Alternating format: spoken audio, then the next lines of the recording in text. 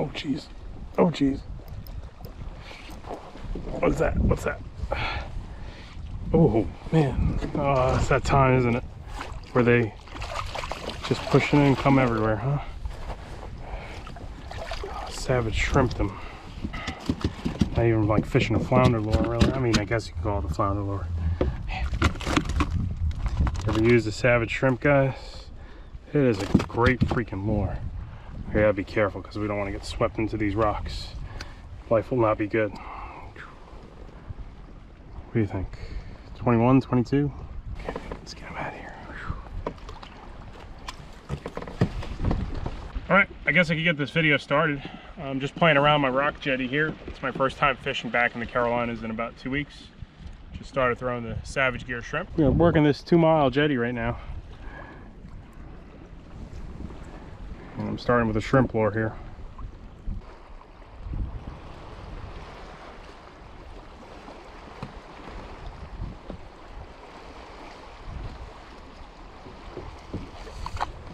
What on earth was that, guys? What on earth was that? Oh my gosh. I think that thing had some really sharp teeth, whatever that was. So I'm pretty sure I got clipped by the taxman just now, or if you're not familiar with that term because you don't saltwater fish, a shark.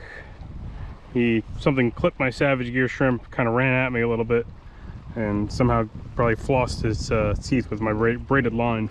Cruising around this rock jetty, I'm just on one flounder, throwing the voodoo shrimp now. Haven't seen much life since got paid a visit by the taxman, so I don't know. Sure have a lot of fish under us though.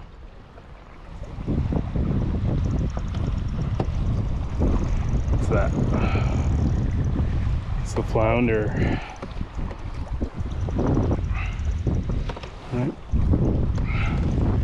That would be a short one, nothing like the other one actually. Maybe he's gonna shake off for us. Ooh, ooh, ooh.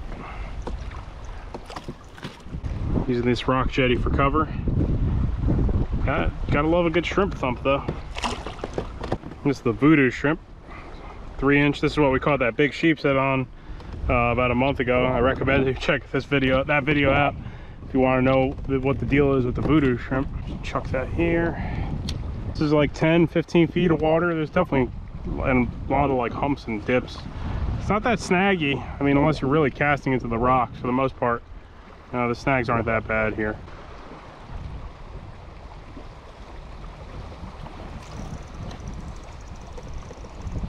Stacked with flounder here, isn't it? This one's pretty big. I saw a shadow of him just now. Oh no. Voodoo shrimpers, huh?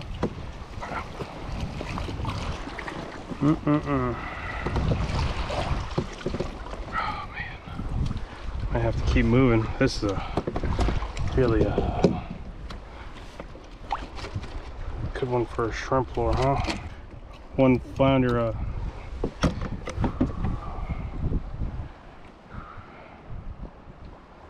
It's definitely a good one, man. What do you think? I don't want to measure them.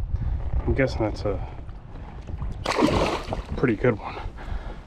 The good thing about this kind of rock jetty or rock formation, basically here I'll catch every inshore fish I have. Right, jetties are great for that. And there's been like a lot of life on the bottom here. Leads me to believe that's likely sheep's head.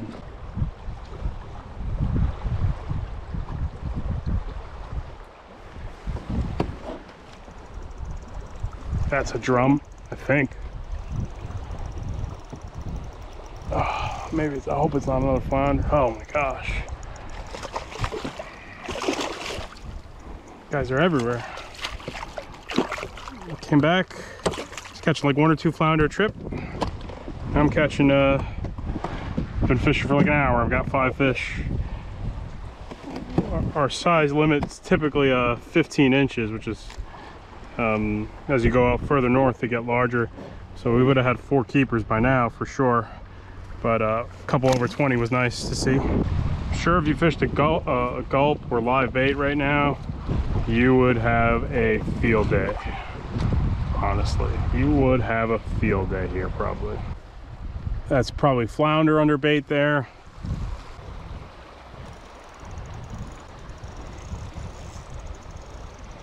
Every cast right now, all nice fish. Okay.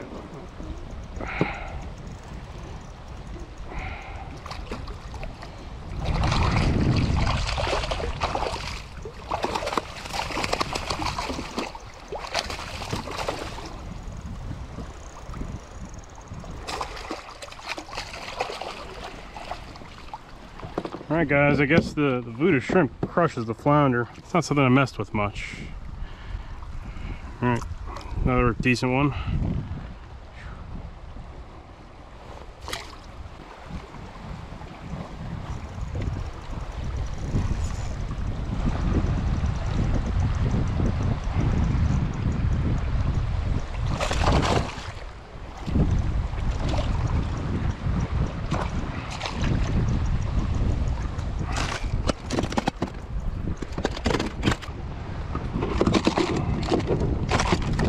There you go.